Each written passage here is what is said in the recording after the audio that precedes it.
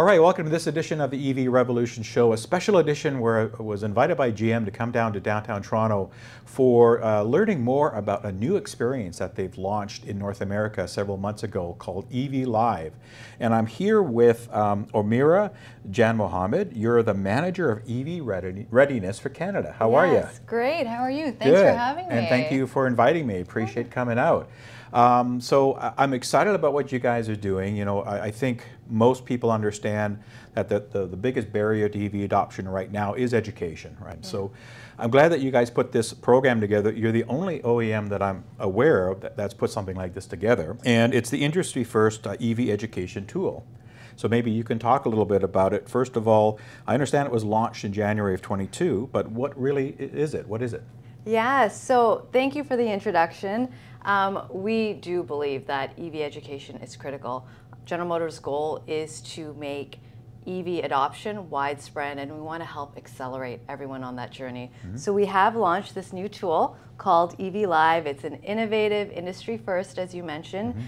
And what it can do is anyone with a device, so an iPad, phone, laptop, can log in virtually to evlive.gm.ca and connect with a live EV specialist. Cool. And anyone can ask their questions on EV ownership, on home charging, public charging, any questions they have about EVs to help them see how an EV can be incorporated into their lifestyle. So your audience is basically anybody. It's not necessarily just consumers. It can be maybe organizations that might be looking at fleets or other areas, correct? 100%. That's a great point. The objective of EV Live is to target everybody and anybody who's curious, who have questions about EVs.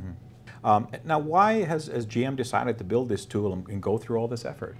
It's a great question. Again, General Motors, our mission is to put everyone in an EV.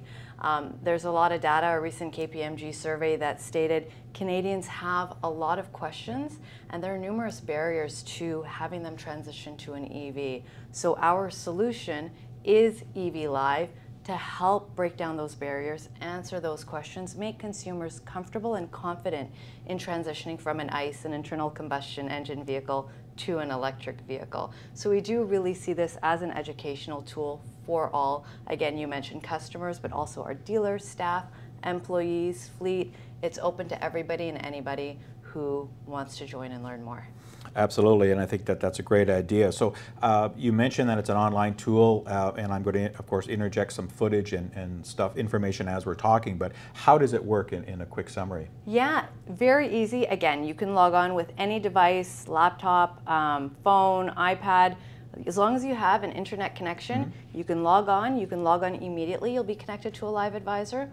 Or if it's not convenient, you can pre-book a date and time for later, or you could even join a group session. But the one thing I would love to mention is that while the person calling in can see the EV Live Advisor, you can see inside the studio, they can't see you. So it is a very comfortable experience and you can keep anonymity as you wish. Yeah, excellent. So you can learn about EVs in your pajamas and bunny slippers. It's great, and they can't see you.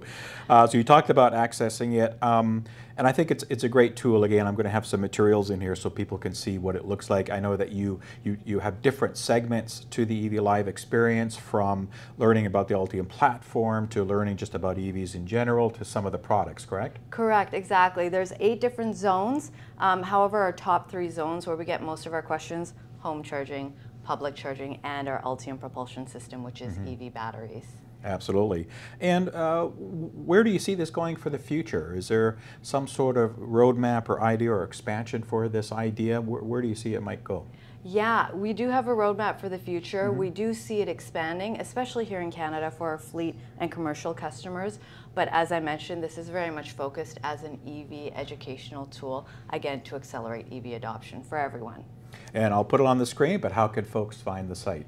evlive.gm.ca. We're open 7 days a week, 9 to 9 Eastern Time, Monday to Friday, and Saturday and Sunday, 11 to 7. And is there a link for a U.S. equivalent site? There is. That's evlive.gm.com. And I will mention it's both in English and French.